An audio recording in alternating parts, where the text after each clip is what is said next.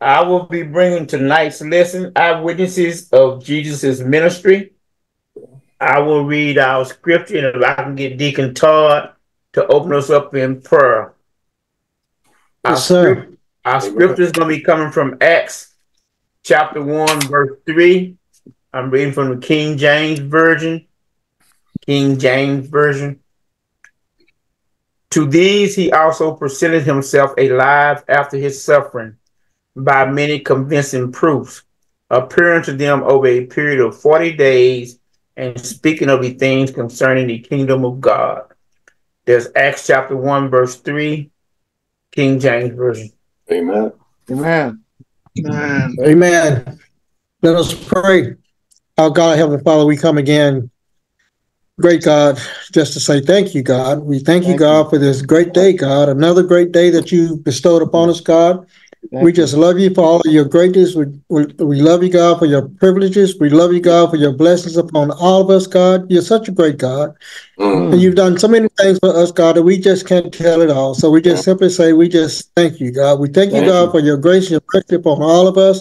Yes. Again, you're so mighty and you're so strong and you're so great with all of us, God. We just want to say thank you. God, for the privilege to come together as men of Olivet, Oh, yes. just to study your word and just to share your word and just to learn from your word, God. We pray a special blessing upon our lesson giver this evening, Brother Verdis, God. We ask you to be with him, God. Share your thoughts with him, God, so he can share your words with us. And then help us to have open ears and open hearts and open minds to be able to hear, not only hear, digest what it is that you placed upon us, God. We again thank you for this mighty great day. We thank you, God, for your grace and mercy upon all of us. Yes, We just thank you for the privilege just to be amongst your land and to be your children and to be your servants, God. Again, we thank you for all you've done, all you're going to do. In Jesus' name I pray. Amen. Amen. Amen. Amen. Good Amen. evening, brothers. Evening. Good evening. Welcome, everybody. Tonight's lesson, I used a couple of references. I'm going to use some information from our study guide. I also got some information from BibleDork.org, a series titled Historical Reliability of the Gospel, Eyewitness Testimony in Luke's Gospel. And this is an article by Richard Balcom. He was an English Anglican scholar in theology, historical theology, and New Testament studies, specializing in New Testament Christianity and the Gospel of John. I also have some information from the BibleSays.com. The eyewitness testimony in Luke's Gospel, because we have two sets of scripture here, Luke chapter 24, verses 44 through 49, and Acts chapter 1, verses 1 through 11. This is from Eyewitness Testimony, an article by Richard Bachman. Luke was very much concerned to base his gospel on the earliest and best eyewitnesses who went back all the way to the beginning of Jesus' ministry. In Luke chapter 1, verses 1 through 4, it reads, since many have undertaken to arrange in proper order an account of the events that have been fulfilled among us, just as from the beginning, the eyewitnesses and those becoming ministers of the word handed down to us. So also it seemed good to me, accurately following and investigating everything from the first, to write to you in order an account most excellent, Theophilus, so that you may know that the certainty of the words of the gospel you have been taught. So from these four lines, this four verses, we can learn at least four things about the importance of eyewitness testimony. And first, the key word is eyewitness, which in Greek is autopathai. And that's where we get the word autopsy from. But in this sense, Luke is using it not as a medical term, but as a historiographical one.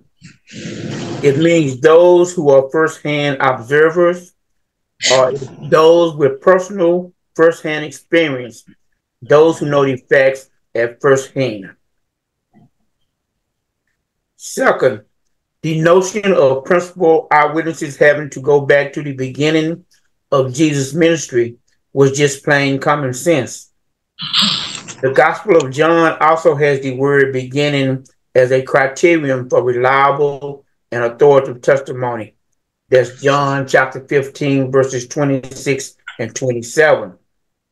John writes, "You also, in addition to the Spirit, are to be witnesses because you have been with me from the beginning."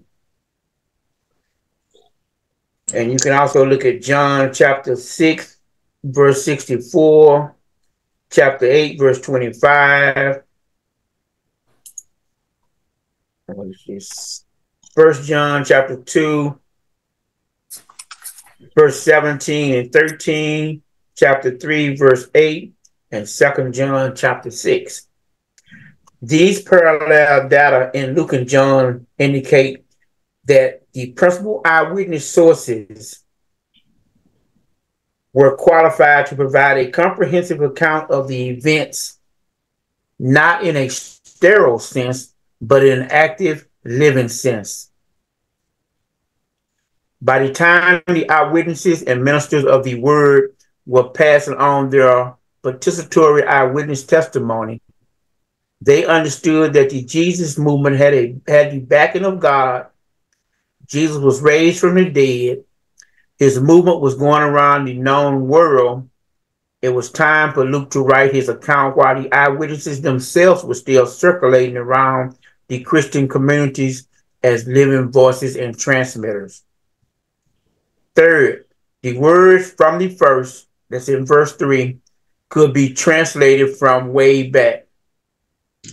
They signify that Luke is familiar with the earliest traditions, and this kind of historical source was remarkably important for the way that the traditions about Jesus were transmitted and understood in early Christianity.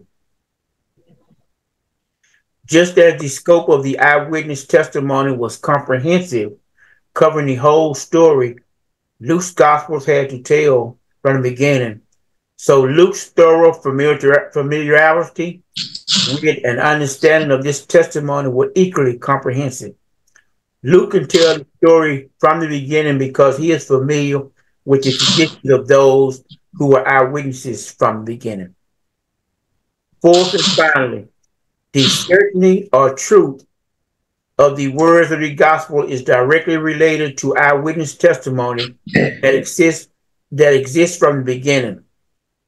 The earliest writers and traditions transmitters of the ministry of Jesus sought to nail down truth and certainty by proclaiming their eyewitness participation in the events or by passing on the stories of those who were eyewitness participants.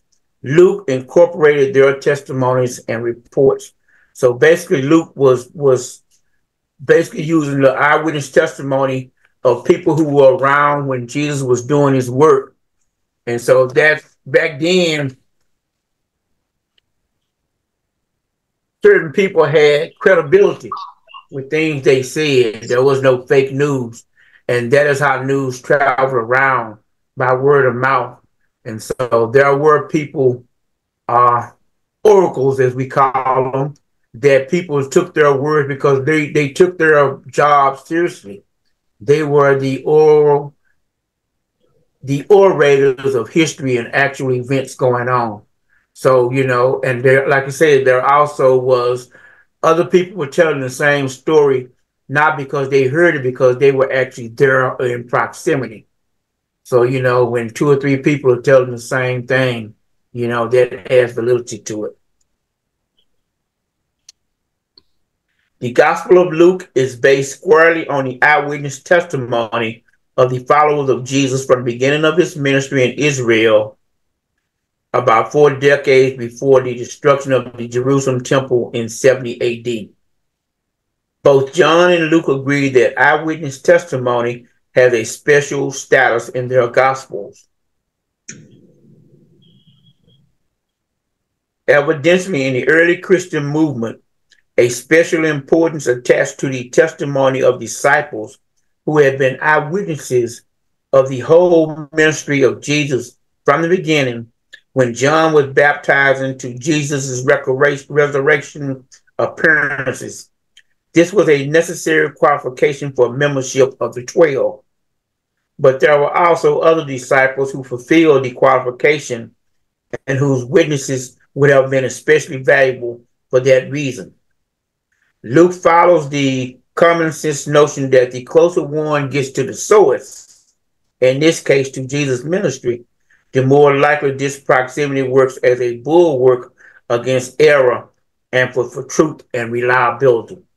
So, we all remember as kids playing the telephone game, you know, by the third person, the story might have been true, but when you pass it along among everybody else, by the time you get to the end, it resembles nothing. So the good thing about the Gospels of the apostles was that they were actually close to the action and part of the action. So that provided validity to what was going on. And that was in the known world. So we're talking about a geographical area that wasn't widespread, but word of mouth was how news traveled. And so that was the importance of being disciples, because they actually seen the miracles. They were there with the miracles that Jesus performed. They actually sit and listen to the lessons he taught them. And so even though it took them a while to kind of understand what their purpose was. Now I'm going to go to Acts chapter 1, verses 1 through 11.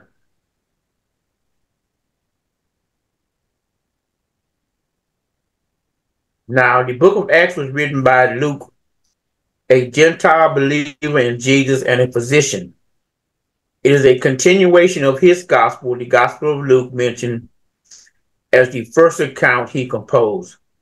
The second account, the book of Acts, is addressed to the same man as the gospel was, Theophilus.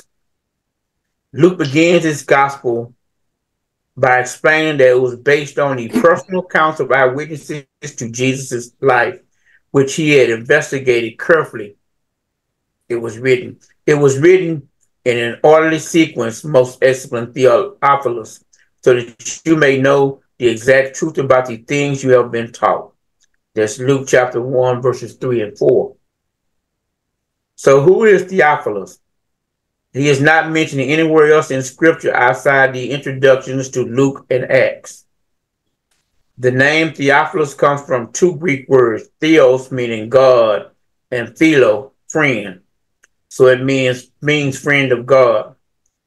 No one knows if this was a specific person, perhaps a nickname or an alias for a Roman official who was also a believer, or it possibly could be a catch-all name for any friend of God who reads Luke's accounts, or any believer in Jesus. So it seems clear that Luke wrote Acts in large part to validate the teachings and apostolic authority of Paul. Acts would end with Paul under house arrest in Rome. At this time, Christianity was unlawful. So it could well be that Luke wrote this in such a way to maintain anonymity for some, to avoid bringing unnecessary persecution. Just as the Gospel of Luke is a historical account of Jesus' ministry on earth, Acts is the historical account for the beginning of the age when the Holy Spirit will dwell within humans. Acts grounds Paul's church letters, the epistles, with apostolic authority, and validates his insistence that being justified in the sight of God is apart from following religious regulations. Without the book of Acts, we will not have a testimony to confirm who Paul was. If the book following the Gospels, Matthew, Mark, Luke, John, was Romans, written by Paul, without Acts between, there could be considerable doubt as to who this man was and why he had any authority to teach believers in Christ. But the book of Acts establishes who Paul is, first as a persecutor of the church, and then later as one of the greatest ambassadors.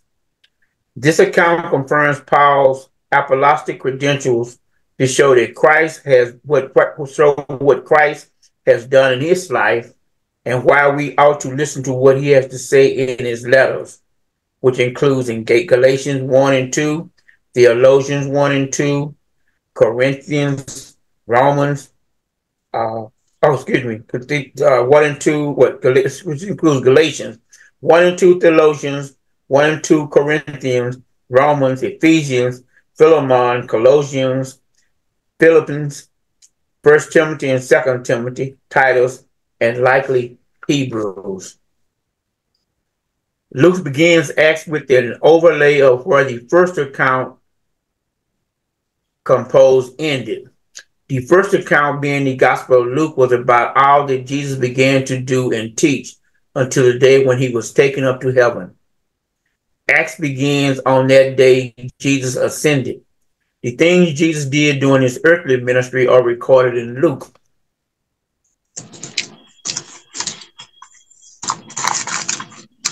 As well as what he taught. In Acts, we will see Jesus hand the baton to his apostles, including Paul, to spread what he did and taught to the Gentiles. This movement has subsequently spread throughout the world. Before going to heaven, Jesus had, by the Holy Spirit, given orders to the apostles whom he had chosen. These apostles were the faithful 11 out of the 12 disciples who had followed and served Jesus during his ministry.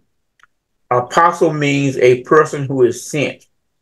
It is used in the book of Acts to describe the disciples who were sent by Jesus to tell the world about his death and resurrection. Traditionally, apostle is only applied to the 12 disciples after Jesus was replaced, and to Paul. These were the prominent leaders who witnessed Jesus firsthand and then founded and nurtured the church as it was birthed and grew. Luke records the following order Jesus gave the apostles, which will be amplified in Acts. Then he opened their minds to understand the scriptures, and he said to them, "Thus it is written, that the Christ will suffer and rise again from the dead the third day, and that repentance for forgiveness of sins will be proclaimed in his name to all the nations beginning from Jerusalem. You are witnesses of these things, and behold, I am sending forth the promise of my Father upon you, but you are to stay in the city until you are clothed with power from on high." That's Luke chapter 24, verses 45 through 49, which was one of our scriptures readings. Matthew records what is generally referred to as the Great Commission, which is also in order and is quite similar to what Luke records. And I'm not going to read that one. Jesus commands the apostles to remain in Jerusalem until they receive the power needed to do the job Jesus assigned them, to be sent forth to be his witnesses. To these, the apostles, Jesus presented himself alive after his suffering by many convincing proofs. As recorded in the Gospel of Luke, the disciples lost faith in Jesus after he was crucified. He did not fulfill their expectations of what the Messiah would be and do. Now Jesus is reestablishing their faith after his suffering to bear the sins of the world upon the cross. Some of these convincing proofs were the empty tomb and the angels announcing Jesus' resurrection. That's Luke chapter 24, verses 2 through 12, as well as Jesus' physical body restored to life. Luke chapter 24, verse 39. Jesus also opened the scriptures to demonstrate that they spoke of him. That's Luke chapter 24, verses 44 and 45, as he did to the disciples on the road to Emmaus. Luke chapter 24, verses 25 and 27. Jesus' hands and feet were still scarred from his crucifixion. He was not merely a spirit or ghost, but the same man now resurrected from death into an eternal spiritual body. Jesus lived among his disciples for 40 days in a resurrected physical body, eating food and speaking of the things concerning the kingdom of God. Jesus spoke concerning the good news, the gospel of the kingdom of God during his entire ministry. However, the disciples did not really understand much of what Jesus taught, likely because they had the wrong mental model about the kingdom. This is why Luke records that Jesus spent much of the 40 days teaching them a new way to see Scripture. The Apostle Paul records that the risen Jesus appeared to 500 people in one situation, many of whom were still alive at his writing. That's 1 Corinthians chapter 15, verse 6. 500 witnesses is a significant number of people who would have firsthand knowledge to confirm that Jesus was raised from the dead. After Jesus spent 40 days with his followers teaching them concerning the kingdom of God, he then prepared to go back to heaven. Luke writes that gathering them together, Jesus commanded them not to leave Jerusalem, but to wait for what the Father had promised. Jesus was referring to the promise of power and a helper. This promise will be fulfilled through the descent and indwelling of the Holy Spirit. Jerusalem, the capital of Israel, was where Christ was arrested, tried, and crucified. Many Jews were there to celebrate Passover when this happened. But by this point in Acts chapter 1, 40 days after Jesus' resurrection, many Jews had returned to their homes away from Jerusalem, but they would soon come back to the capital city to celebrate another feast, Pentecost, which takes place 50 days after the Passover. Jerusalem was the location where the disciples were to wait. What they waited for was what the Father had promised. Jesus reminds them of this promise, which, he said, you heard of from me. For John baptized with water, but you will be baptized with the Holy Spirit not many days from now. To be baptized simply means to be immersed. John the Baptizer immersed people in literal water as a sign to show that they had repented of sin and that they were choosing to identify with God in his kingdom and with the Messiah. This was symbolic and an important public way for people to show that they were choosing to follow Jesus as Messiah, that they repent of their sins and are prepared for God's kingdom. But Jesus is now telling his disciples, I'm going to immerse you in myself. I'm going to immerse you in the Holy Spirit, and I'm going to transform your life. This now takes place when anyone believes in Jesus. Jesus spoke this new age of the Holy Spirit will be inaugurated at the Pentecost. Jesus spoke many times about the Holy Spirit and his purpose. He calls the Holy Spirit the helper. This makes clear that the indwelling Holy Spirit is a greater asset to believers than having Jesus' physical presence on earth. The Holy Spirit is also called the Spirit of Truth. But when the Spirit of Truth comes, he will guide you into all the truth, for he will not speak on his own initiative, but whatever he hears, he will speak, and he will disclose to you what is to come. That's John chapter 16, verse 13. The Spirit will provide in knowing the truth and also in giving courage to the disciples who had incredibly difficult lives ahead of them. Since Christ was physically leaving earth, a spiritual helper would be sent to minister to and through believers. This helper, the Holy Spirit, the Spirit of Truth, is the third person of the triune God. God the Father has sent God the Son to save the world. Now God the Son was returning to God the Father, and they will send God the Spirit to teach and to speak through believers in Jesus. Jesus, preparing to return to heaven, had just told his disciples that they were to stay in Jerusalem to await the Holy Spirit, whom God would send to them to help them. But it was unclear to the disciples that Jesus was about to leave earth. He was crucified 40 days before and was resurrected 3 days later. In their understanding, they had already lost him, and now he had returned. They now understood that the scriptures required that Jesus be crucified and raised again, because Jesus had taught them this from the scriptures while teaching them over 40 days' time. But the disciples still anticipated that Jesus would establish a physical kingdom in Israel with himself as the king, as was prophesied in the Old Testament.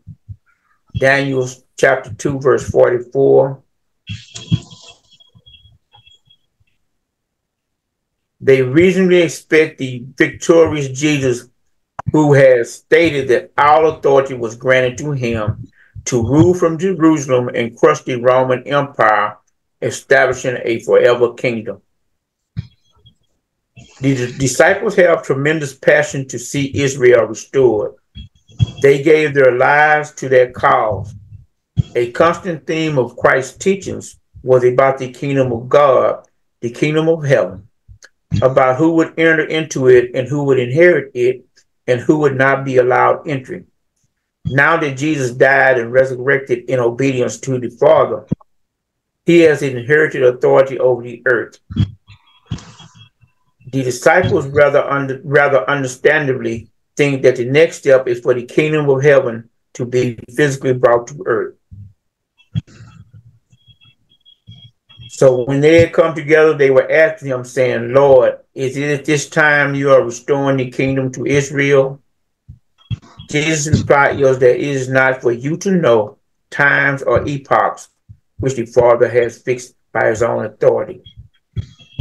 Jesus redirects their zeal, spreading the spirit. Jesus redirects their zeal to spread the spiritual kingdom throughout the entire earth. He merely clarifies that it was not for the disciples to know when that would occur. Their business was to be his witnesses in all the earth. One day, Jesus will restore his kingdom to Israel. He has inherited the entire earth in reward for faithful obedience, and he will reestablish the throne of David in Israel. 2 Samuel chapter 7, verse 13. But establishing it is not part of God's program just now. Jesus' reply makes it clear that there will be a time when he will restore the kingdom to Israel. However, Jesus says explicitly that it is not for the disciples to know when. A few days before he was betrayed and crucified, Jesus was with his disciples on the Mount of Olives, the same co-location as here in Acts 1, just before his ascension. Some of the disciples asked him, tell us when will these things be, and what will be the sign when all things are going to be fulfilled. That's Mark chapter 13, verse 4. Jesus lists many signs that will indicate the coming end times, but he is very clear that we cannot know when they will happen. But of that day or hour, no one knows, not even the angels in heaven, nor the Son, but the Father alone. That's Mark chapter 13, verse 22. In that dialogue, he also expressly states that the gospel must first be preached to all the nations. Mark chapter 13, verse 10. He will repeat this point to them now, giving them what they must focus on, rather than the physical restoration of the kingdom and the end times. Jesus turns the subject back to what the disciples need to prepare for, that they will receive power when the Holy Spirit has come upon them. The Holy Spirit will empower them to preach the gospel about Jesus Christ. Tells them, you shall be my witnesses, to preach the gospel about Jesus. Christ tells them, you shall be my witnesses both in Jerusalem and in all Judea and Samaria, and even to the remotest parts of the earth. This is a similar command to the verses known as the Great Commission. These commands summarize the job given to all believers in Jesus until he returns. It continues to this day. Christ was not yet establishing his kingdom physically on earth. That was only for God the Father to decide by his own authority. Jesus' kingdom was still not of this world. The work of the disciples was to fill that spiritual kingdom with spiritual citizens. The disciples were to be Jesus' witnesses in Jerusalem to the Jewish people, in Samaria to those who were half Jewish and half Gentile, and all in all Judah, the full population of the Jewish people, and even to the remotest part of the earth, to all peoples everywhere. All Jews, all Gentiles, all peoples as far as the remotest part of the earth were to hear from Christ's witnesses what he had taught, how he had died, and that he had resurrected to free humankind from sin and to give them an everlasting relationship with God. Our believers have the job of being a martyr in the sense of living their lives sacrificially, laying down their lives in service to Jesus. Some will lose their lives physically. All are to lose their lives spiritually, to die that they might live. As Jesus said, for whoever wishes to save his life will lose it, but whoever loses his life for my sake will find it. That's Matthew chapter 16, verse 25. By appointing his followers as witnesses, Jesus is commanding them to lose their lives for the sake of his kingdom. At the point of Christ's ascension from heaven, Christianity, which at the time was initially called the Way, is basically a Jewish sect and maybe a few hundred people. By the end of Acts, within a matter of a few decades, Christianity is a vast improvement. Well, Christianity is a vast movement sweeping across the Roman Empire. People from all walks of life, Jews and Gentiles alike, become a part of it through faith. This took place because the apostles heard Jesus' command and followed it. God's plan to restore the earth is being executed through his people, walking in faith, obeying his commands.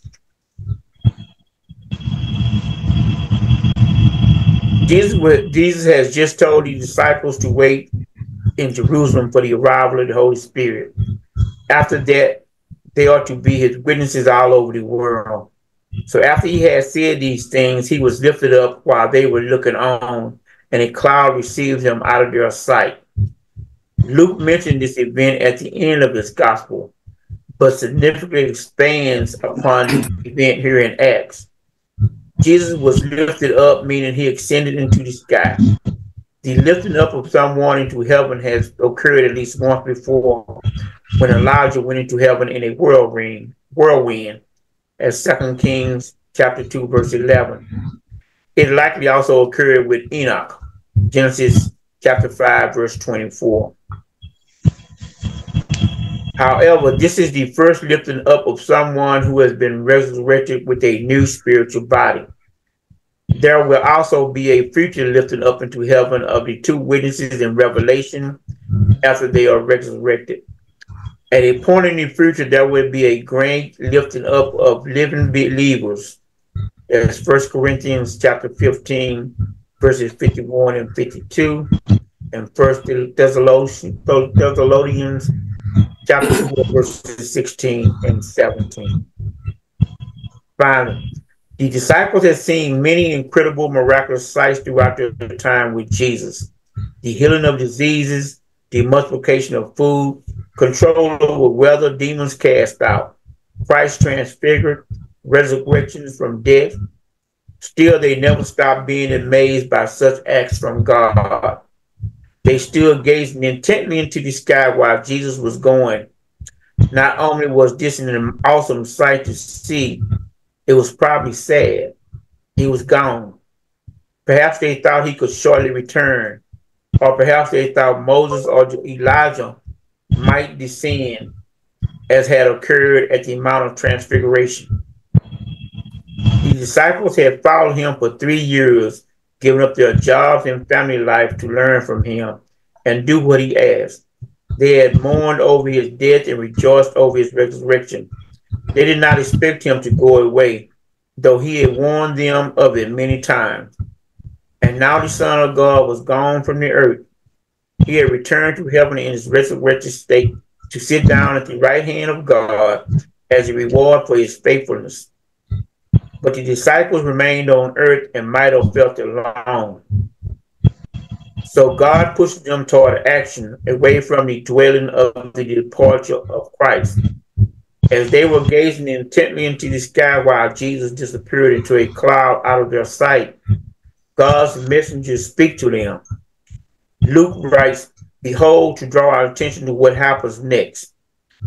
The disciples saw the two men in white clothing stood beside them. In the Bible, men who appear from nowhere and wear white or shining clothing are typically angels. Angelos means messenger in Greek. They asked the disciples, "Men of Galilee, why do you stand looking into the sky? This Jesus who has been taken up from you into heaven will come in just the same way as you have watched him go into heaven." The message seems to be, don't just stand there gawking, get to work. So when Jesus returns, he will find you faithful in carrying out his commands. One of the disciples, John, would eventually have a vision of Christ's return. Jesus will indeed return among the clouds just the same way the disciples watched him go into heaven. That's Revelations chapter 1, verse 7, verses 19 through 11. No, what's that? Chapter 19, verses 11 through 16. Amen. All right. So that's all I have. Amen. That was another good lesson, Brother Verdis. I need to change your name from pitch hitter to designated hitter. Oh, yes, sir.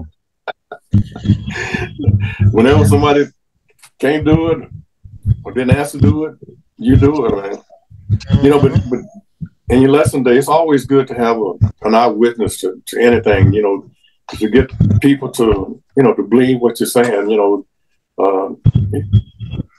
And it's also good because you have more than one eyewitness. He had the 12 disciples.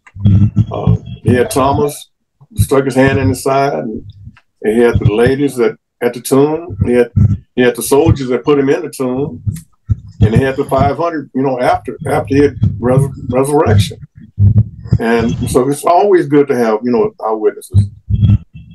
But, you know, Jesus kind of reminded them, you know, that he had already spoken to them about everything that was going to happen, how he was going to suffer, you know, and really they couldn't really believe that, you know, that he was going to really suffer, you know, and die and everything and be resurrected. Even though he told them all that and he backed it up with scripture, you know, he told them how exactly everything was going to happen. But he also told them that this was a plan. This wasn't something that, you know, just made up. This is God's plan right from the beginning. But his major concern was to, you know, prepare the disciples for the challenge of world evangelism. You know, and I think about that, you know, we're told to go out and evangelize everybody. You know, and it's hard to evangelize somebody that's been brought up to believe one thing, you know, and then you have to tell them about Jesus Christ and, you know how he died and was resurrected and everything. But getting into that's a challenge. You know, he's telling us to go out and tell the world. I mean, go out and tell Muslim, Indian, Buddha, everybody. You know, but it was a message to go out and tell all nations, not just the Jews in Jerusalem. You know, not in Samaria, but go everywhere. But he also promised that when they did go out, you know, that they wouldn't be alone. You know, and I kind of thought about that for a minute, and I said, you know, it'd be like me sending my granddaughter to the store and don't give her no money to go to the store. You know, she wouldn't have no help. You know, so. But you know, when we go out without the Holy Spirit, we're not going to be successful. We have to go out, you know, with the Holy Spirit help. But that was a great lesson, Brother Verdis. Appreciate it. Yes, sir. Yes, sir, brother Verdis. I concur. Designated hitter. Yeah. You really stirred the pot tonight. You were all over the Bible tonight. Yeah. Hey, you know, I kind of looked at the commentary on our Acts 1:3, and so it said in my commentary tonight, verse by verse, commentary.com on the Bible exposition commentary. It kind of broke down Acts 1:3, and it says, to whom he also presented himself alive after his suffering. Now we associate his suffering with his crucifixion. And it says by many fallible. When he said fallible, we mean convincing and decisive proofs. He had witnesses, but he also performed. He also showed them a lot of things too. And so what happened was, it says the many infallible proofs are the events that happened after Jesus' resurrection, covering the 40 days. 1 John 1:1. And it says, 1 John 1, it says that which was from the beginning, which we have heard, which we have seen with our eyes. You mentioned about witnesses, which we have looked upon, and our hands have been touched of the word of life. For the life appeared, and we have seen it, and bear witness, and show unto you that eternal life which was with the Father and appeared unto us. So what he's saying was, John opens his first letter to the churches similarly to the way he began his gospel, emphasizing that the eternal word of life, Jesus Christ, came into the world as a human in order to rescue us from sin and restore our fellowship with God. When John says we, he is including himself with the other disciples as eyewitnesses, as you mentioned, to Jesus' life. John had lived and traveled with Jesus, having personal physical contact with him over several years. He knew beyond any doubt that Jesus brings light and life. Now, when he said infallible proofs, it says that this is the only time the word proofs occurs in the New Testament in this verse. Only time you'll see it. The word for proofs is a technical term from logic carrying the idea of demonstrative evidence. Infallible proofs show demonstrable evidence rather than provided by witnesses. The apostles, who would never have risked their lives for a dead Christ, they needed to know for sure that he was raised from the dead. The apostles became convinced without question that he rose physically from the dead. And when it says being seen by them during 40 days, what the commentary says is that the Lord showed himself many times during the post-resurrection period and before the ascension. The reality of their visual evidence of his resurrection by his personal post-resurrection appearances was the confirmation of their faith. 1 Corinthians 15:3-8. 3-8. I'm not going to read it, but you can find that his personal post-resurrection appearances was the confirmation of their faith. 1 Chronicles 15 verses 3-8. And it says, the third part, and speaking of the things pertaining to the kingdom of God, it says Jesus was the rejected king. Israel said, we will not have this man reign over us. They had no king but Caesar. Jesus spoke of the kingdom of God, and that is, he turned their thinking to the Great Commission, where he charged his people to take the gospel to every creature. Luke 24:45-47. You mentioned Luke 45:47.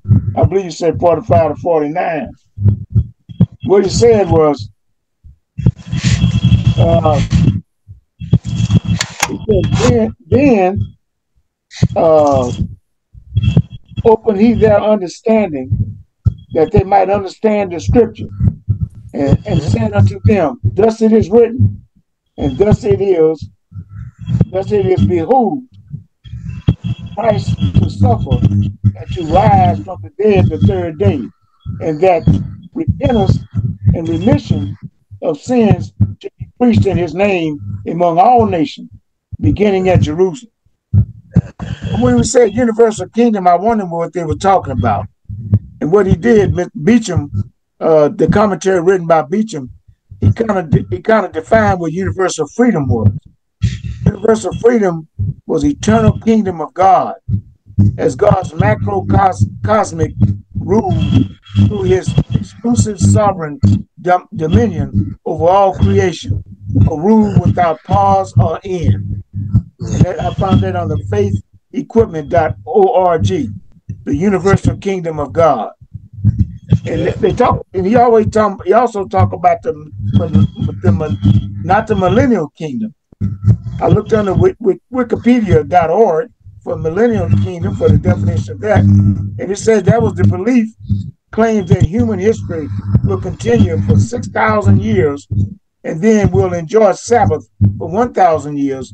Thus, all of human history will have a total of 7,000 years prior to the new creation. And that was the difference between universal kingdom, not the millennial kingdom.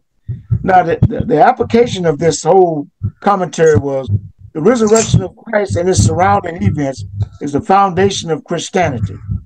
The post-resurrection occurrences of Christ test to the validity of his resurrection. Christianity bases its case on facts, truth, and evidence. The apostles rested that case on what they saw and evidenced. In 1 John 1:1, I read that. Peter made it very clear that the apostles did not base their evidence on myth. That's in 2 Peter 1:16. They knew the Lord before and after his crucifixion and resurrection. Thomas declared that he would not believe unless he saw the proof himself. After seeing the proof, he declared, "My Lord and my God." John 20:28. So you're right. There was witnesses and there was also proof. I believe Deacon Washington mentioned about the people that saw him during the time of those 40 days. Mary Magdalene and the other Mary, they saw him during the day of his resurrection took place. Mary Magdalene and the other Mary saw him in Matthew 28:1-9. The two disciples on their way to Emmaus, they saw him, Luke 24:15. The third one was Simon Peter, Luke 24:33-34. And the fourth was the 10 apostles saw him. Thomas was absent. That's in 24:36. Thomas was absent. However, Thomas, he was with the 11 disciples when they saw him again, and that's in John 20:26. And like you said, he appeared to several different persons at different times. He was eating and drinking with them. He meeting with them in Galilee according to his own appointment. He subjected his body to be touched and handled by them. He instructed them in the nature and doctrines of his kingdom. And like Deacon Washington said, he appeared to upwards of 500 persons at once. That's in Corinthians 1:15-6. And continuing these public manifestations of himself for 40 days. We have the proofs that are infallible, means they are true, and to whom he showed himself alive by many infallible proofs. That's in goodtube.com/Bible/Acts 1:3. It says, to whom he showed himself alive by many infallible proofs, by many proofs of such a nature and connected with such circumstances as to render them indubitable. Yeah. What we mean by indubitable means it's too evident to be doubted, too much evidence to be doubted, impossible to doubt, unquestionable. But this is the import of the Greek word. The proofs was all those proofs that I just mentioned to you. So he was there. There was the proofs that he was there. The witnesses was there, And so it just go to show you that as we talked about the witnesses and we talked about this verse tonight, it showed that the eternal kingdom is with God, and everything that He says and done after the resurrection and He came back, it is true, and it is true until this day, and we believe that to this day as believers. So great lesson tonight. Appreciate it, designated hitter. Great lesson tonight. Appreciate it. DH, brother DH, Verdis, you did a great job with this lesson, man. You covered a lot of material. And I mean, I don't know how you do it when you're a designated hitter, you know, to come up with as much as you came up with. And you know, I don't know if we remember this passage, Luke 24, 44 through 49. We spent the last 3 weeks preaching on that. You know, that's something that I looked at that passage. I was like, man, I know we ought to be familiar with that passage. You heard it for 3 weeks. Evangelism still required. And so, but no, you did a great job with that, man. I like the way you did, you know, word study or etymology, you know, with the Greek words and what they meant. I like the way you brought out what Theophilus' name meant, friend of God. And then I like the way you mentioned back then, you know, they didn't have they didn't have a New Testament. So everything about Jesus was basically oral tradition. And then later on it became written, you know, after they started writing, sometime after he had went back to the Father. But you broke that down real well. And I mean, it was just so much that you said. I couldn't write it all, man. I just had a little sheet of paper. I tried to cover every corner of it. But you put out some gems tonight, you know. I like the way you traced it all the way from Luke and then the Gospel of Luke and then how it connects to Acts. Remember, we talked about the Gospel of Luke and the book of Acts was really originally one book, but the writers of the Bible, those who put the canonized the Bible, they put John in the middle of that to break it up.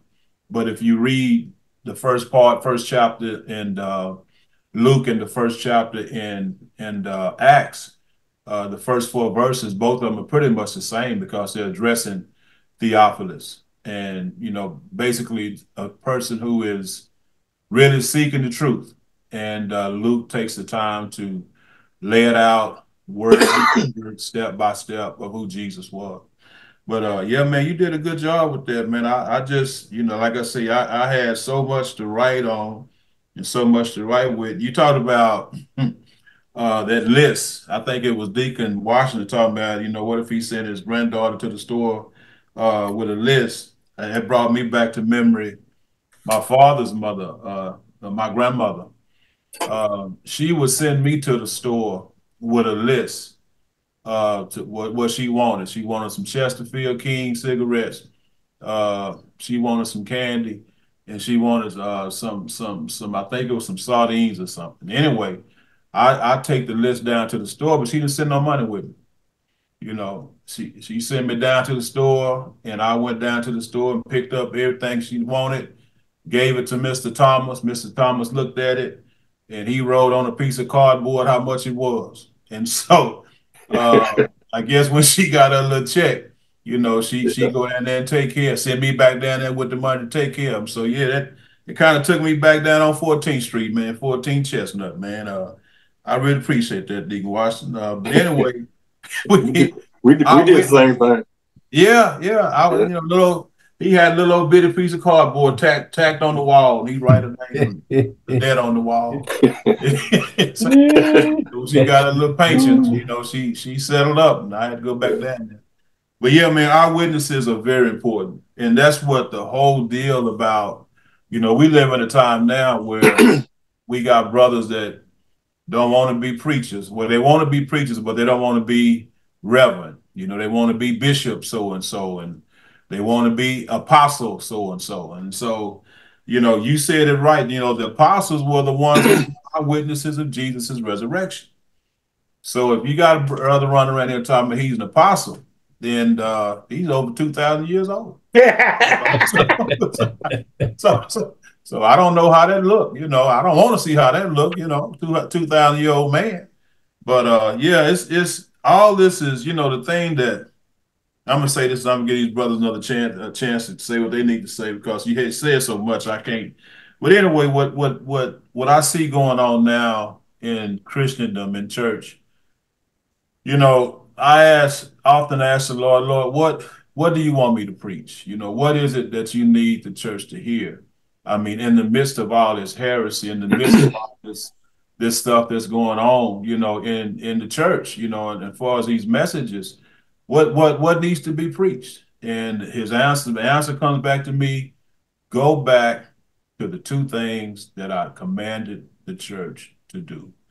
Go back to the basics. Go back to evangelism. Go back to discipleship. That's all I left the church to do is those two things. And so that's basically what God is showing us tonight. Even tonight, we have to go and share this message. This message is too valuable for us to not share. And I know we all have different personalities. I know we all have different ways of doing it, but it's just a natural conversation about something that's very eternal, talking about people, what is your spiritual condition? What happens? What do you think happens when you die? And just start there. And I don't know it, or that's when you try to share with them, hey, this is what Jesus said. So we just have to continue to share that message in our inner circle, and then keep spreading it out a little bit, here and there. But evangelism is so important. We're not our witnesses per se, but we are witnesses of His grace. We are witnesses of His mercy. We are witnesses of His forgiveness. And so all I can tell is, brothers, let's just keep praying, and just keep asking God to show us and give us opportunities where we can share this message, because this is the greatest message on earth, and we have this time to do it. And it's not about us, it's all about Him. That's why we talked about on Sunday. He gave them Him. Just like He gave them Him, He gave us. He gave us the same thing He gave them, His promise and His presence. And all we need to do is just go out there and keep talking. But Verdis, you did a great job, man. Not only can you sing, bro, but you can preach. I told him that, Pastor. I told him that earlier, Pastor. Yeah, man. I'm standing up there. I heard a voice, and I looked down the line. I didn't know where that voice was coming from. I looked again because Brother Roosevelt was hiding them. I couldn't see around Brother Roosevelt. I had to duck out. I said, "It's Verdis." But good job, man. Keep up the great work. You brothers, y'all need to start a school of theology, man, because y'all be digging real deep. Y'all be digging deep, man. That's good. That means you put time in it, man. So I appreciate that. God bless you. Thank you. Pastor, I didn't really think about it, but out of the two scriptures that we had, I'm glad I did choose Acts for some reason. I guess God will let me know now. You don't want to come behind what Prophet been preaching and try to give a lesson. I've been feeling like Brother Roosevelt. Hey, I always try to get before the pastor, Mr. Hayes, Brother Todd, Mr. Henderson, Deacon Washington. I try to get, but Deacon Washington, he jumps on the first every time. He's the first one on. And then Brother Holmes, Deacon Holmes would pass the floor on to me, which gave me a break. Man, all you brothers can do it, man. Y'all do a great job with study. I really appreciate that. Thank you. Hey, Verdis, way to go, bro. Thank you, sir. Way to grow. You did load us up again, man. For me, I learned that sometimes a lot. I need to be able to digest some of these pieces.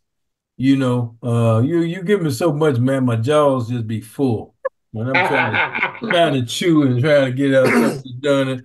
And then some will catch me in some of what you're saying, and I kind of drift away. I drifted away when one of those you were reciting somebody and he referred to Jesus's movement. And that stopped me. I kind of lost myself because of that word movement. And I was trying to process that in my mind.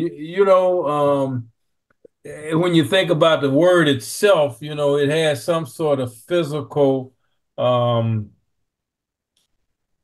propulsion of your body or something of that nature. Then, of course, there are these things that they describe in movements, maybe even the civil rights and large groups of people um, in a similar or same direction, trying to get where they are to another place, things like that. So I'm sitting up there thinking about Jesus and Jesus having a movement. Man, I needed a bigger word than movement. I needed something else. Not to knock what they got wrote and what you're talking about. But I didn't. That's so human, you know. That is so human that I struggled even with that. I don't have anything to replace that. I just letting you know that I drifted away, which happens to me sometimes, man. And then I got to bring myself back and get back into, because you were giving us so many pieces, but one of the things that I think that is so important, and I like the way Luke starts out his writing, actually, and he talks about the fact that he's done the research, he's followed up, and he wanted to record things so that accurately, so that we would so that we would have the actual accounting. And so I appreciate that, in his writing and what he put in there. And then if we notice, he had things in his gospel that are not in others. So, and I keep thinking about things like that and how exact he was working to be, in what he was writing. And then we get to this portion of our the portion where we actually had some study, and that kind of went over into Acts itself.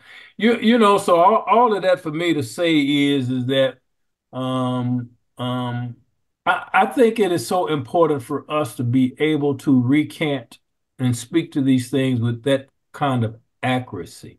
Things meaning the life of Jesus Christ. And while we may not have all of the pieces, Pastor made it pretty clear. There are only a couple of things we really need to remember, right? And deal with. But we also, I think, want to be able to give an accounting to other people some of the things about Jesus. So after the resurrection, Jesus walked around for 40 days.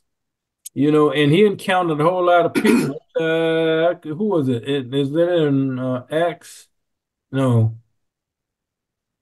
that may have been in Luke or Mark. Talked about how many people, 500 people, that saw him. And so you think about that, and I mean that, and understanding that a whole lot of that was so people could see him, so they would be eyewitnesses, but the idea was for them to be able to continue to carry that message. I saw him. You can say, I saw him yesterday. He spoke to us, and so convincing. Now, who gonna tell these people they did not see Jesus, that he's dead? He wasn't here. Who gonna tell them that? I'm sure they were on fire with what it is that they saw and just could not wait to get it out there. So yeah, wasn't no telephones, no social media, none of that kind of stuff, but it got out there. And when you think about that, that had to be a divine circumstance in and of itself. That even this day and age, so many people in this world, just as he commanded, go everywhere. Everywhere. And then when he talking about remote places, he's talking about over here. Because back in 60, 65 AD, we wasn't much going on over here. White folk had, polluted everything, messed nothing up. They in fact hadn't made it. So that the reality is that this was one of those places. And I think about that. I say, he's exactly saying now, y'all remember that you got to get over there in the United States of America and help these people out. Well, what did they do? So many of them come and corrupted and changed what it is that Jesus' life meant.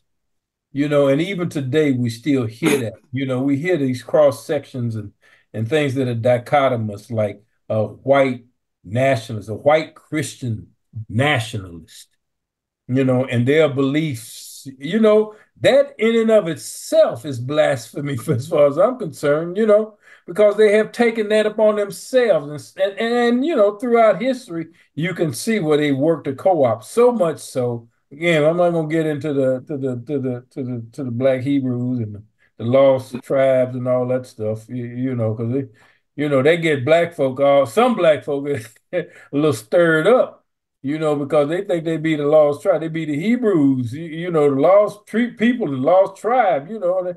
And even if they studied what all of those words meant, they might not want to accept that. You know, that even the meaning of some of the aspects of Hebrew was nomads. They had no real designations, you know.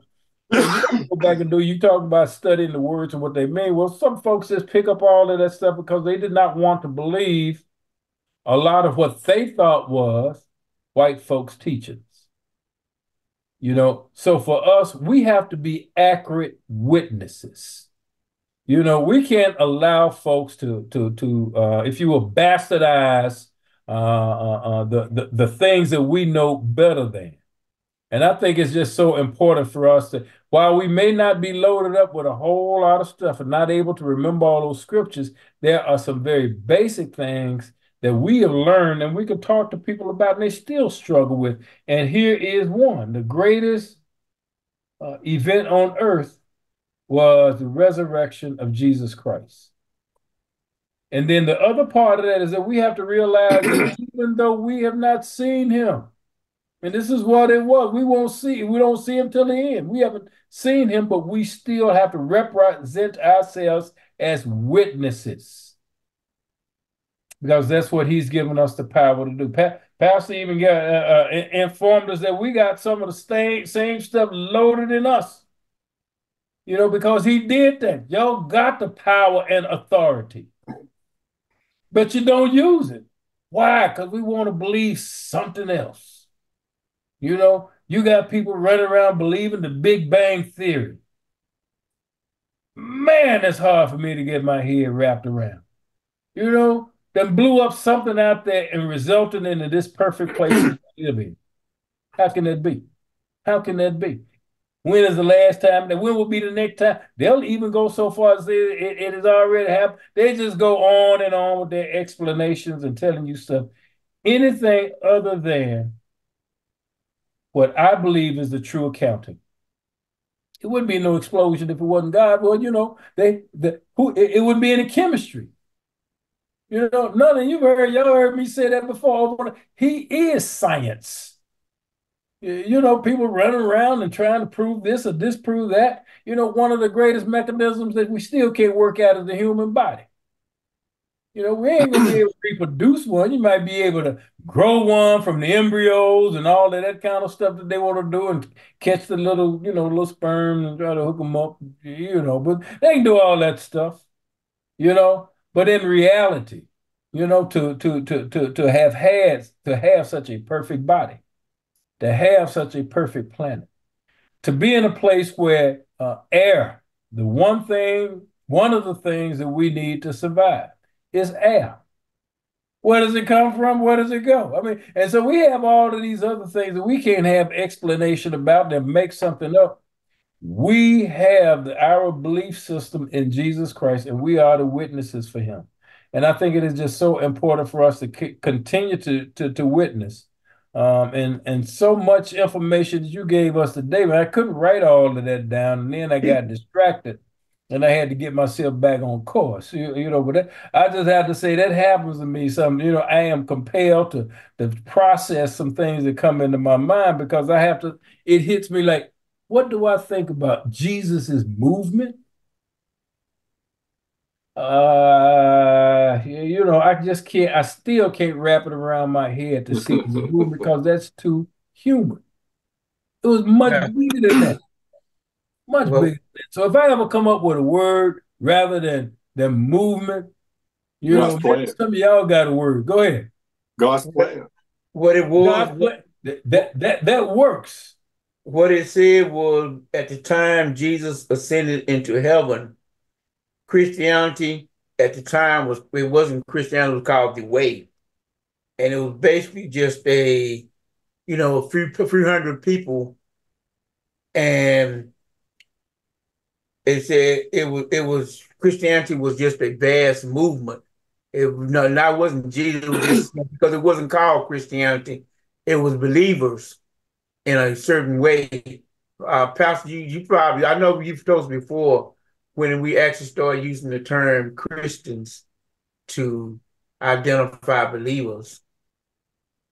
Yeah, the way is in Acts. I think it's around Acts chapter uh, when they were identified as the way.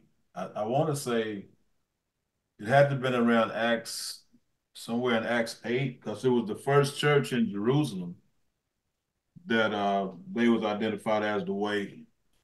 I'm not sure when we were first called Christians. I don't even think Christian is in the Bible. Um, Let me take a look right quick. But to Deacon Hayes, to your thought about the human body, man, while you was talking about it, we can't figure it out. Just Googled how many miles are the human are the veins in a human being.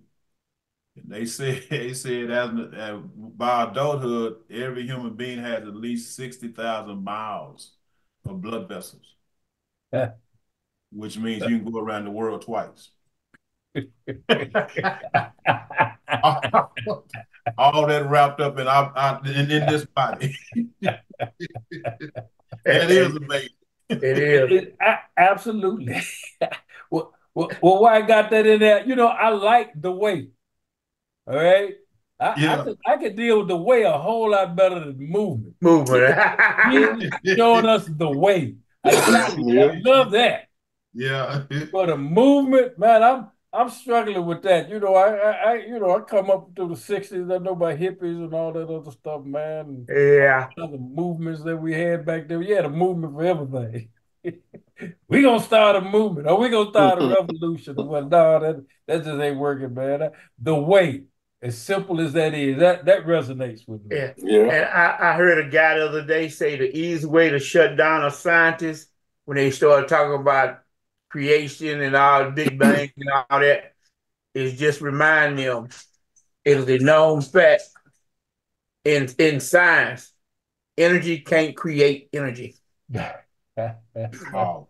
Those 4 words right there, and they have no answer for that because this is true. Energy can't create energy. So you can't have a Big Bang because energy can't create energy. Somebody had to create energy. Come on. But they write about one thing though. It did happen all at once. Come on. God said, "Let there be what? Light." Yeah. Yeah. How about that? It wasn't no two molecules buffing together. Oh yeah. Brother Verdis, Acts 11:26 says the disciples were called Christians first in Antioch. Okay. So that's Acts 11:26. Okay, yeah. Acts 11:26. Yeah. For the first reference to Christians, 11:26. Yeah. They were first called Christians. It said originally the church called themselves the Way. Mm-hmm. Okay, yeah. But later they began to refer to themselves as Christians. Yep. 11:26. Mm-hmm. Acts. Right.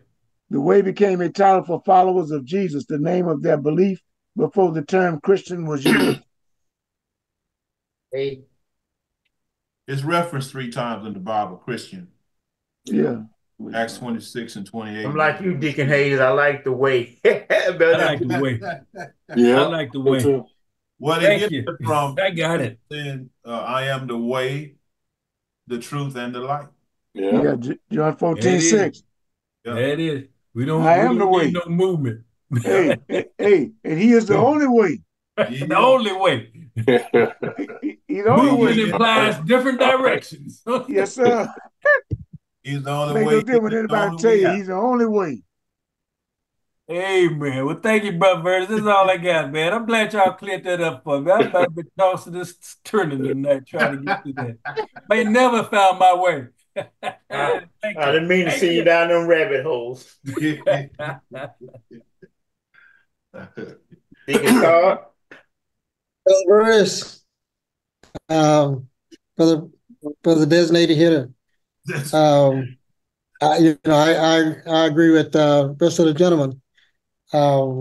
We also have a great star singer amongst us as well. So That's right. That's right. we got a crooner that's arrived. Just like Freddie Jackson. So you just blessed us. You just blessed us Sunday. So great lesson. Great lesson. I like this title, Eyewitnesses of Jesus' Ministry. Eyewitnesses. Yeah. And that brought me to mind that even when I look at the title, Eyewitnesses, I thought about transforming eyewitnesses to the letter I and witness. I mean that's us. That's us. We are I and we are witnesses. Amen. And we are placed on this earth to do just that. To be the eyewitnesses for Jesus. I mean, he's told us that's what we are about, and that's what he expects us to do. You mentioned that Luke uses eyewitnesses testimonies of people who were around, and people who were able to even validate what other people may have talked about, who may have seen and heard some of the same stories. Um, when it's talking about eyewitnesses, I see ourselves as spiritual witnesses. When I think about, the disciples who walked amongst and walked with Jesus back then, they got to see and got to hear and got to be a part of all those things that Jesus was doing. Well, we weren't back there then, but we also believe because we are believers.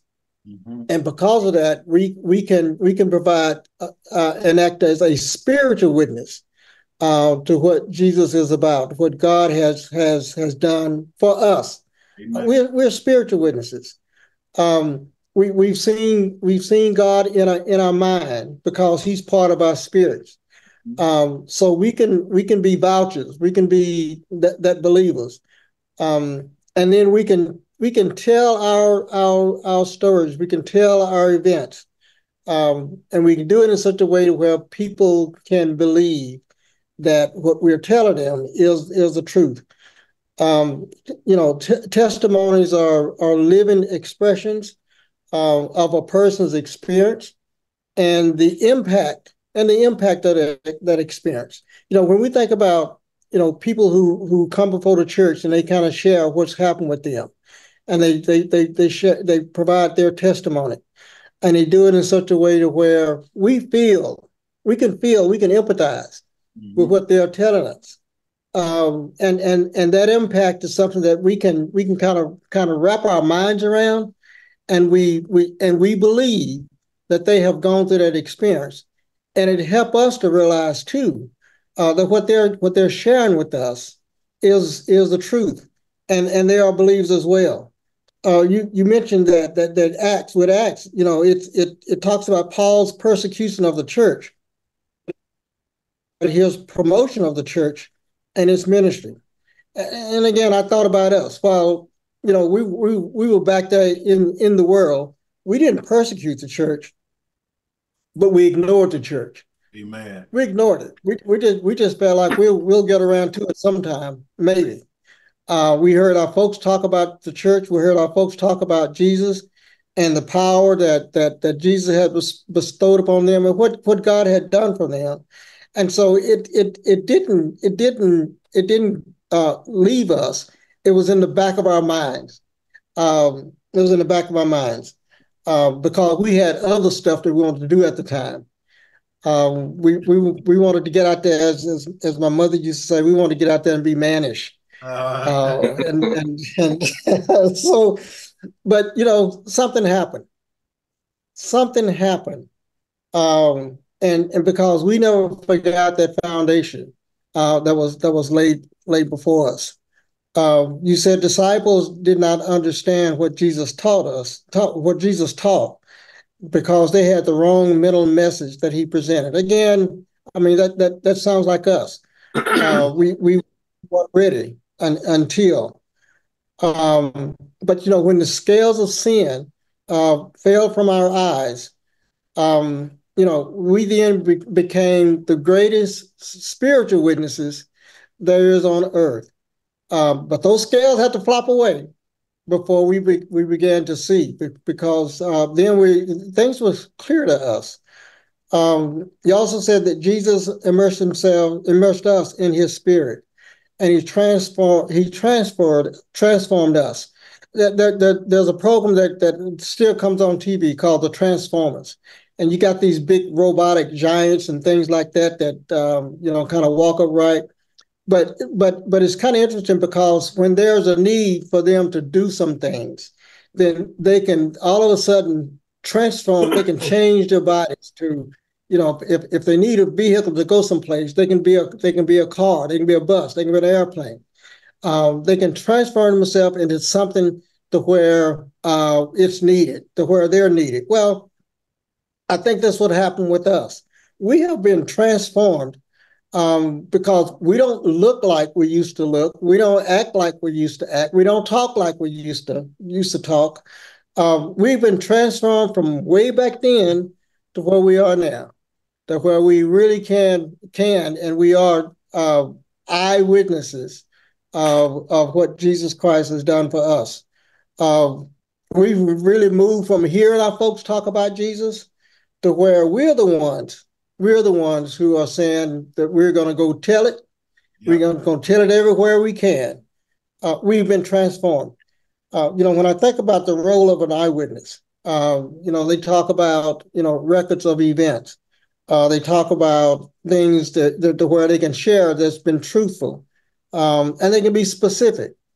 They're one who believes, and they kind of express emotions of that event to the extent of where people can feel it. But we become eyewitnesses in our testimony. We become eyewitnesses in our prayers. The way we live becomes an eyewitness. The way we care for each other's eyewitness. The way we talk.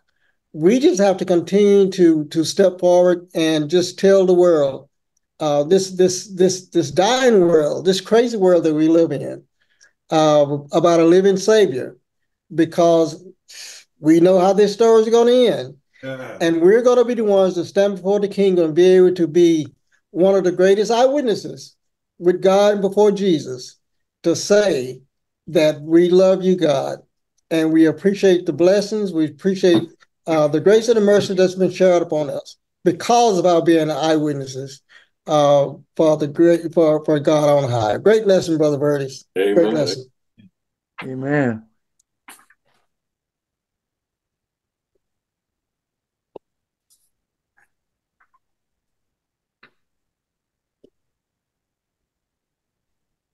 Stepped away for a minute. Hey, Brother Hayes, you mentioned about drifting away. That was a song by Dobie Gray. Yeah.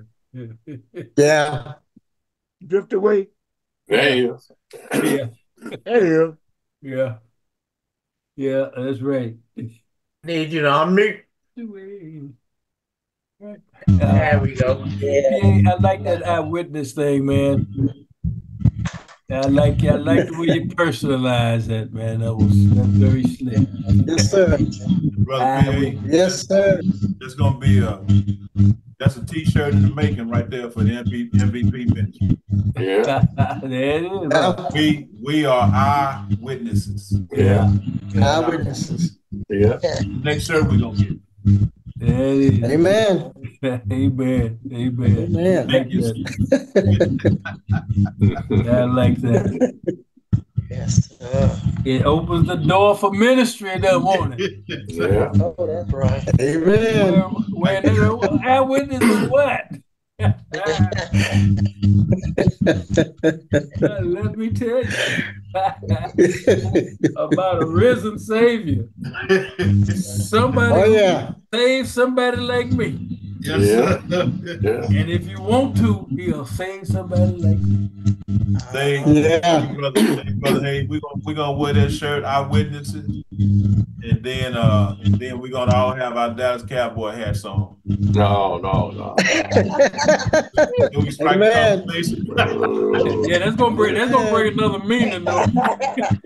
No, Amen. no, Brother Watson. No, no. Ain't trying to hold like that. That'll open the conversation up about our witnesses. And we'll open up the conversation. Well, amen.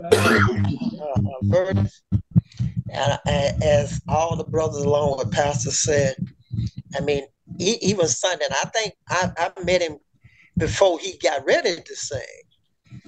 And I told him, I said, it took me a while to remember. That song had been so long ago. If y'all remember, I used to do that scripture, and then he sung the song.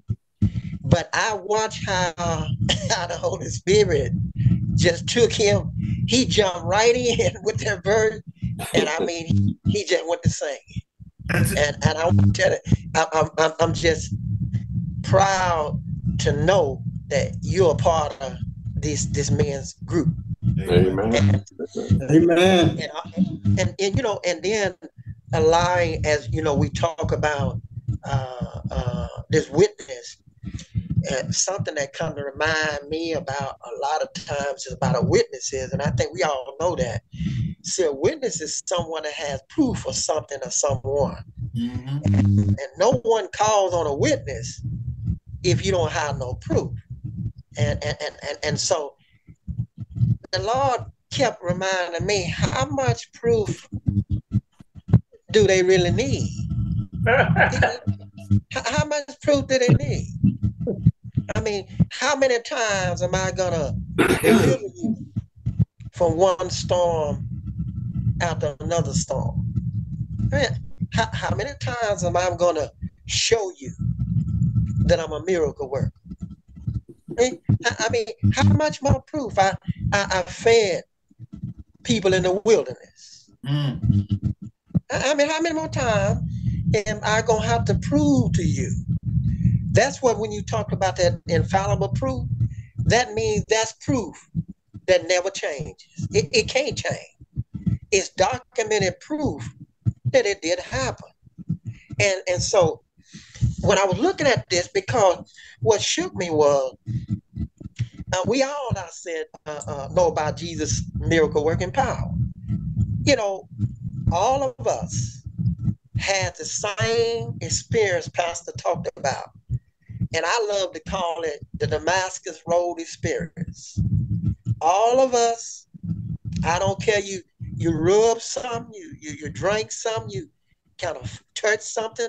I heard Deacon Todd saying he got out there and want to get a little shady, you know. So all of those things we done, what I understand is we went back there then, but now. So what we experienced back then is what we now believe through the Holy Spirit, that these things exist.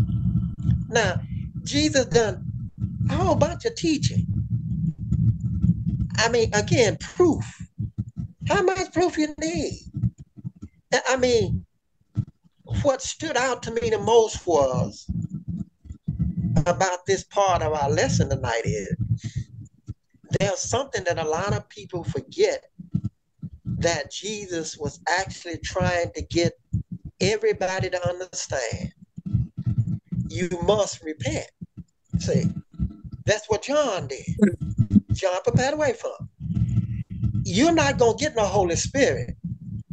And my grandma would say, you lying like a snake.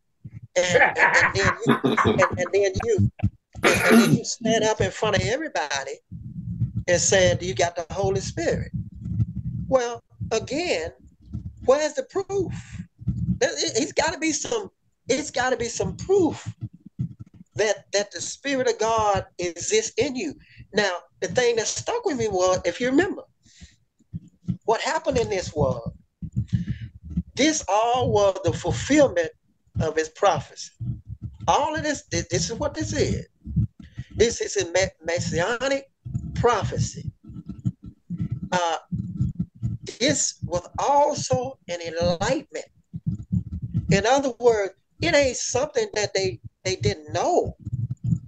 He's teaching it over again. There's one thing you see about Christ. He taught it over and over and over again. He reminded them of the things that he gives also what? Spiritual instructions. I heard somebody say that tonight. There's a difference between somebody give you instructions on a job. Hey, go pick up that box over there. You don't need the Holy Spirit to pick up a box, but you need Holy Spirit to know where to put that box. Because I think all of us are part of what we do too with enlightenment.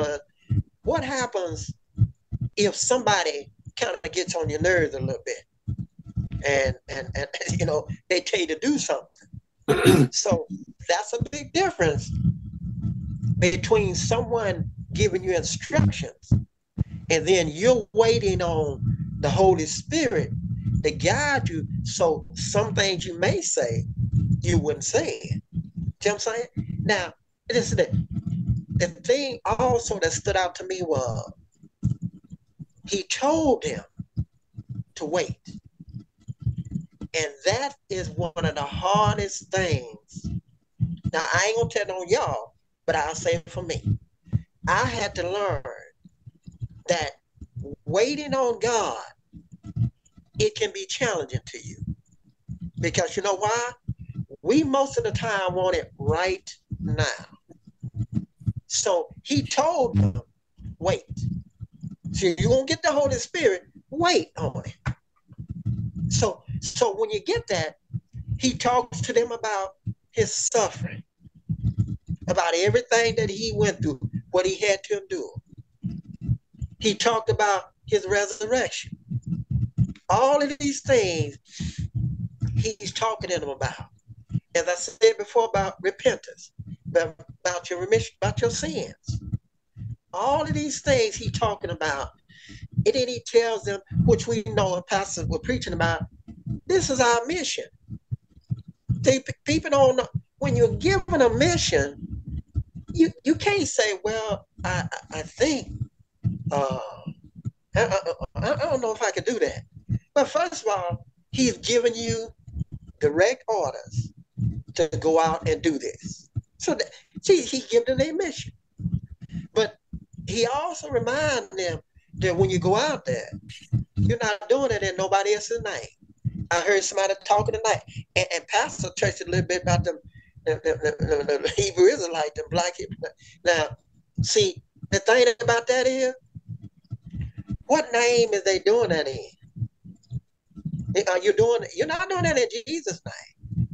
Yeah, they're doing it to more or less to get a name for themselves. You don't need a crowd to be a witness for Jesus Christ. It just take you. You know what you've been through. Only you can do that. Yeah. And somebody said about the gospel universe. And so I don't want to say it all, but you can find in Acts 1 and 8. When something is universal, it goes everywhere. Christ does not expect evangelism to just stay right here in Olivet. Mm-hmm. Everywhere we go, you and I still have to go out and evangelize. Yep. And then the other I told you about, a witness. Nobody is going to believe somebody that was not a witness. Pastor talked about earlier. I don't get caught up with them people talking about I'm Apostle John Horn or whatever. you know, if that's what he say he is, you know, that's what you say you are, but not according to the Bible, because you have to understand what that means. You were not there when Christ rose from the dead. You weren't there. You weren't walking with him.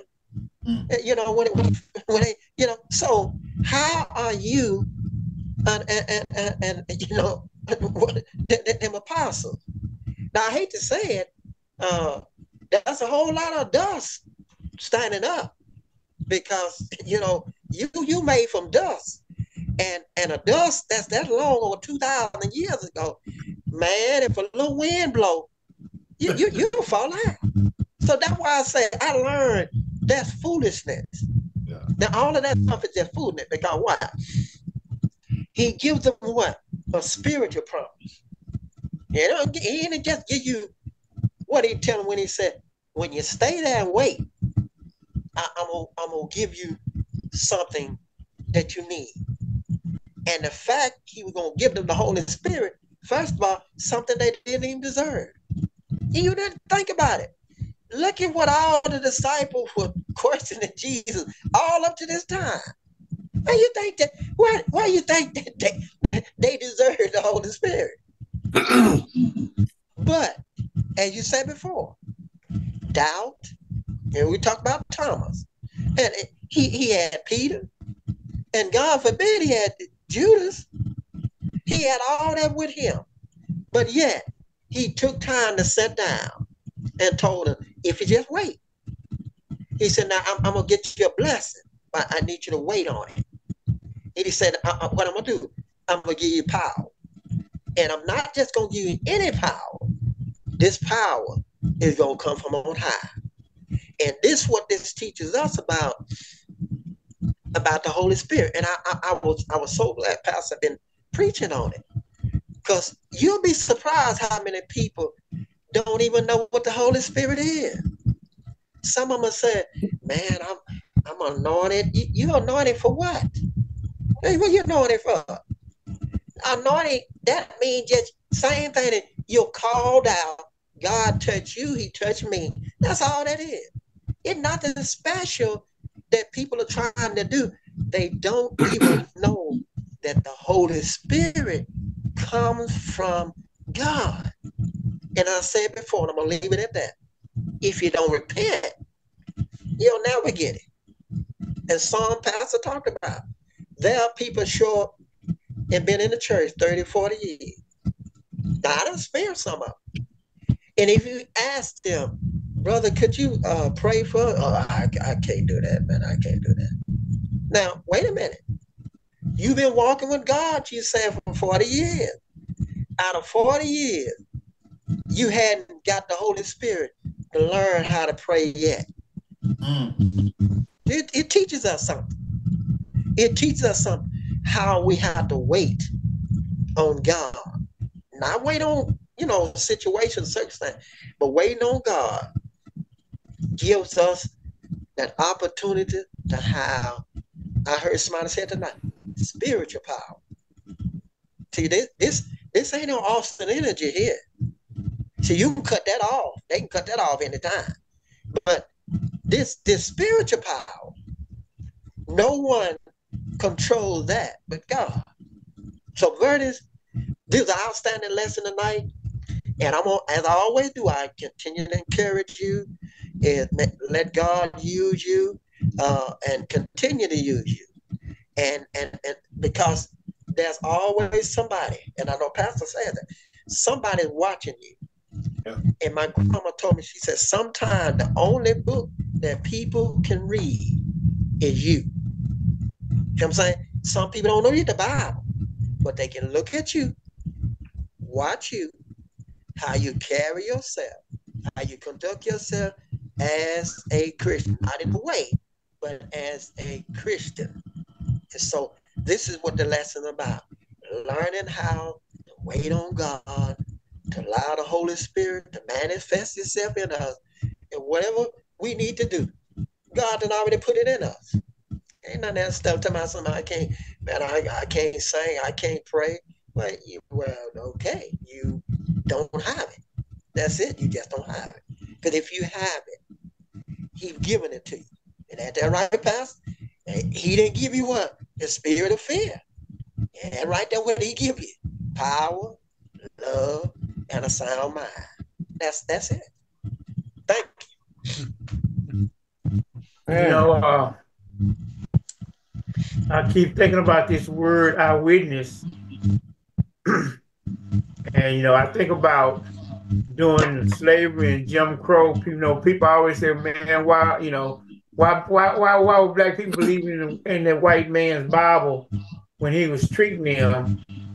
And I think about especially during Jim Crow and slavery, where they said a black person couldn't be a witness against anybody. And, you know, people live their lives like that, but they also looked in the Bible and saw that God wanted them to be a witness to His glory. And so they looked at it and they said, well, that's man's law to say I can't be a witness, but God says I can. And I think that's why they put their faith, because God carried them through them hard times. Yes. And, you know, just something I just thought about. But, you know, one thing I'm learning, and, you know, this website I found today, historical reliability, I think it's kind of helping me because, you know, you sometimes, you know, you want to help people understand that these just aren't words in a book that is backed up by historical facts. It is, Pastor says there's geography that backs it up. You know, Deacon Hayes always talk about the history of the world, what was going on in the world at that time that backs up the Bible. So, you know, it's just good to find that there's some scholarly stuff out there that pretty much says what Deacon Hayes says all the time. You know, this is what the Bible says, and this is the historical backing behind what was going on. So, you know, I've been able to find some good resources, and I really appreciate y'all encouraging me to study, you know, and go beyond just writing down what's in the commentary of the Life Application Bible and present that as information. So thank y'all. That idea, Pastor, you mentioned it, you and Deacon Todd. I think that's a good idea that for our Men's Day coming up, we get us some shirts. You know, Minister Ackerberry has a guy that does the shirts. He did the St. John's Association shirts. So if we can come up with, you know, what we want on there, and I really like that eyewitness is an eye. And, you know, just come up with an ideal. And, you know, we got till the middle of June to kind of get that together. And I think it'd be cool for us to show up in our eyewitness shirts and our Callaway golf hats. You know, kind of stand out and I got a cap to wear now. Anything but a cowboy hat. Yeah. I do have a Sooners cap, so I can wear that. You muted, Pastor. Did he? If you don't have a cowboy hat, they ain't gonna ask you about it. They ain't gonna ask you nothing about that.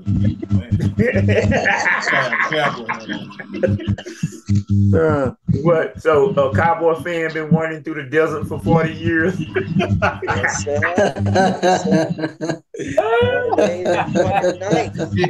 Only 27.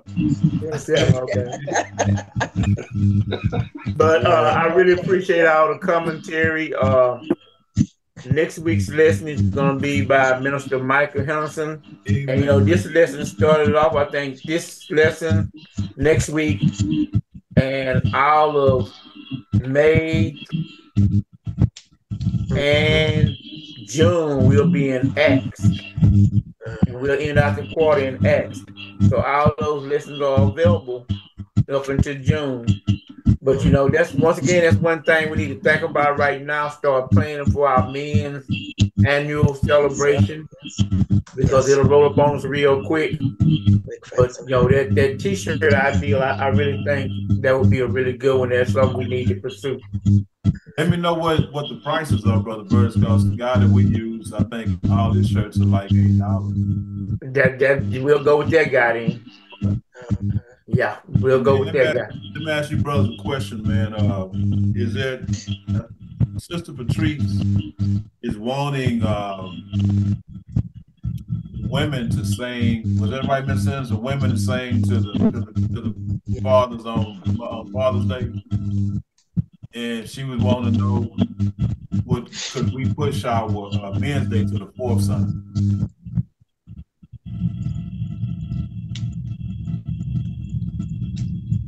I have no problem with it. Yeah. She said she wanted the women's, most time we always do everything on Father's Day. She said she wants the mass choir, the women's choir to sing to the men or something on that. Amen. The third Sunday. I think they're gonna have you're gonna have a breakfast for the men that same morning. And then the sister's gonna sing for the men that morning, and then we'll come back for Sunday and have our Men's Day. That sounds good to me. Amen. Amen. Then that will be our regular choir day anyway, the fourth Sunday. Yeah. Right. Yeah. And I'll let Pastor Bash know he'll make the adjustment. Yeah. Well, that's all we have. I do want to to pray for Albert Black. He suffered a stroke over the weekend. So, keep him in our prayers. How's he doing? I don't know. Mr. Spence told us Saturday it happened. So it hadn't happened either Thursday or Friday. It had to happen late Friday, I would say, or probably early Saturday, because my daughter it happened. Huh? Go ahead. It happened Monday a week ago. Oh, okay. That's Monday evening, Monday night. Yeah. So I actually texted his wife and asked her how they were doing. I've not heard back from her, but I have another contact that I'll call tomorrow and see if I can get an update to see how he's doing. Still in the hospital? As far as I know, he is. I don't know what condition he's in. I know it. Early on he couldn't talk or anything.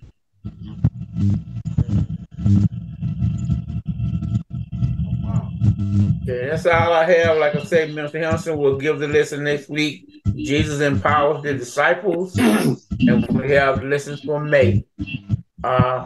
We'll go ahead and do our mission statement. And if I can get Deacon Hayes to close out in prayer. Amen. We exist today. Reflect Christ. Reflect Christ. The unsaved. Sharing the gospel message everywhere. Our purpose is to make disciples. Consistent prayer. Bible study.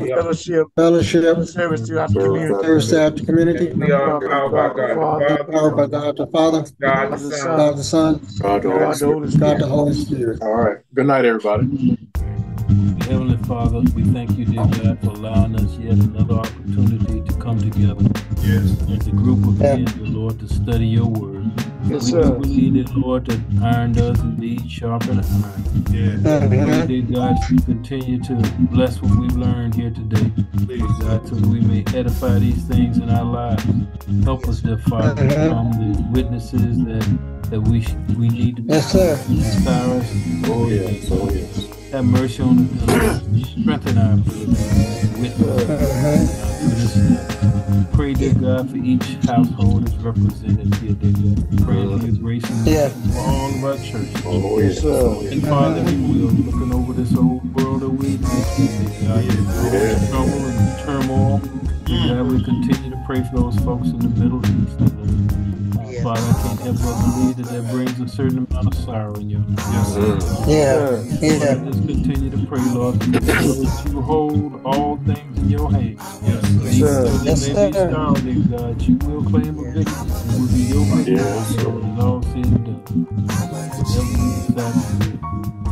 Have mercy on us. Thank you, dear God, for our church. Yeah. Yes, sir. Thank you, dear God, for our ability to serve. We just thank you, dear Lord. Yeah. Thank you. You continue to protect us and keep your arms and grace and mercy around us. In the name of Jesus, Yeah. we pray this prayer. We all say amen. Amen. Amen. Amen. All right, fellas, I gotta get out of here. Yeah, I don't care. I will see y'all Verdis tomorrow. said he gonna pull the bus over. Y'all need to get off. Good night, y'all. Good night, everybody. All right, brothers.